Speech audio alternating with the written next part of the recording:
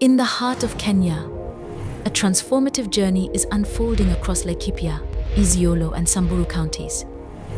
This is the story of the Listen Project, a beacon of hope and resilience. As part of our commitment to environmental sustainability, the Listen Project is taking bold steps to restore and protect the fragile ecosystems of the rangelands. These efforts are crucial for maintaining the balance between livestock, wildlife and the land.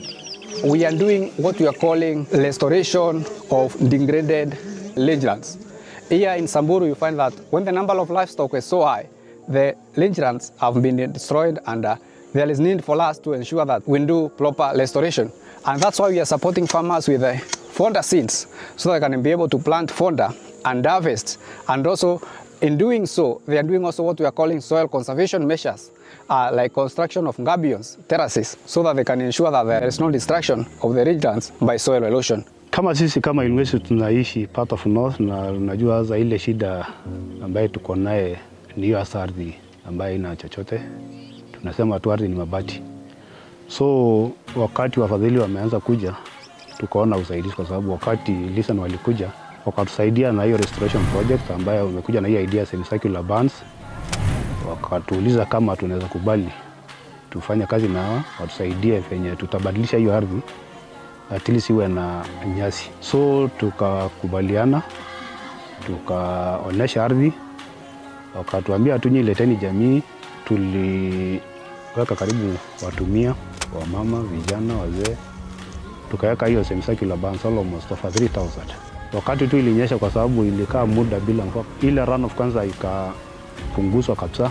Hatukuwa na ile mmonyoka udongo ati iliweza kufanyika, so ikarespond.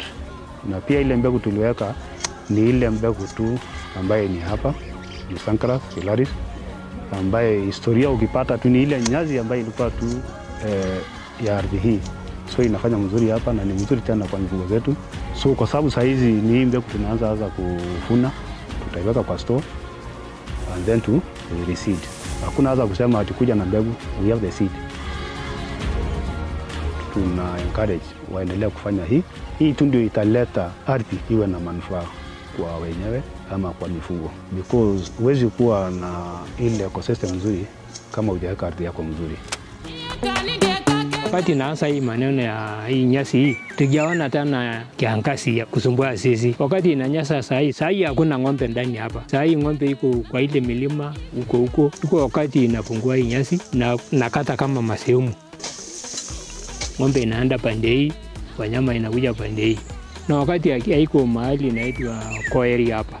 Na hiyo core area hata kama kiangazi inaingia kiasi gani, hakuna ng'ombe inakanyanga. Ni wanyama tu ndio inakanyanga. Kwa hivyo hiyo sasa, hiyo kikundi hiyo ndio imeleta sisi hii nyasi. Tunafurahi. Tunataka waongezee sisi, sababu sasa tumesaidia sisi sana. Kwa shirika la Listen tumeshukuru kwa ile kazi mmetufanyia, na tumeisema asanteni sana. Ashe weleng.